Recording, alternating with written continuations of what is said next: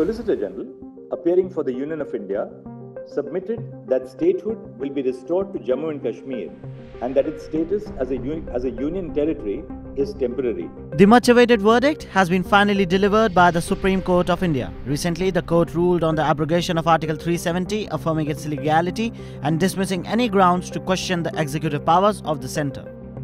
The bench, composed of Chief Justice D.Y. Chandrachud and Justices Sanjay Kishan Kaul, Sanjeev Khanna, B.R. Gawai and Suryakant, concluded this after a 16-day hearing. Now, this decision solidifies permanence of the centre's choice back in 2019 on this matter. Now, one may question, what exactly was Article 370? Well, in very simple terms, a temporary provision. A temporary provision in the Indian Constitution that granted special status to the former state of Jammu and Kashmir. This unique provision allowed the region to have its own constitution, a distinct flag, and a limited interference from the Indian government. Under Article 370, laws apart from those concerning defence, foreign affairs, finance and communication required approval from the state government for application in Jammu Kashmir. Citizens of Jammu and Kashmir were subjected to different laws regarding citizenship, property ownership and fundamental rights, preventing individuals from other states to purchase land in the region.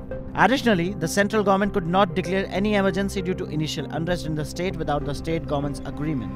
Drafted in 1947 by Sheikh Abdullah, Article 370 was adopted in 1949 after discussions with the Indian Constituent Assembly.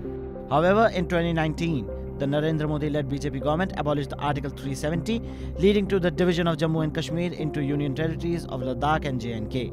Critics argued against the abrogation, stating that the term Jammu and Kashmir Constituent Assembly had ended in 1957, granting the 370 as a permanent status.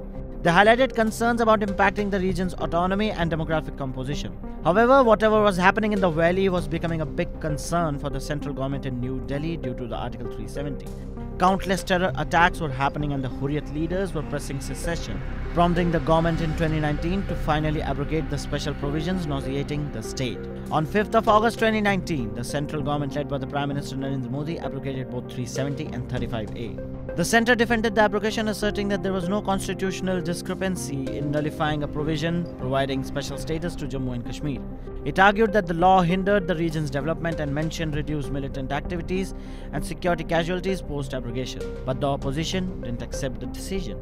Countless pleas were filed in the Supreme Court, and as a result, the Apex Court heard arguments from various legal representatives, including Attorney V.R. Venkatramani, Solicitor General Tushar Mehta, and senior advocates for and against the centre's decision. The constitutional validity of the abrogation, challenges to the Reorganization Act, and the imposition of the governor's and president's rule in the region were subject of debate. But now it is almost certain that Supreme Court is in favor of not touching the matter anymore.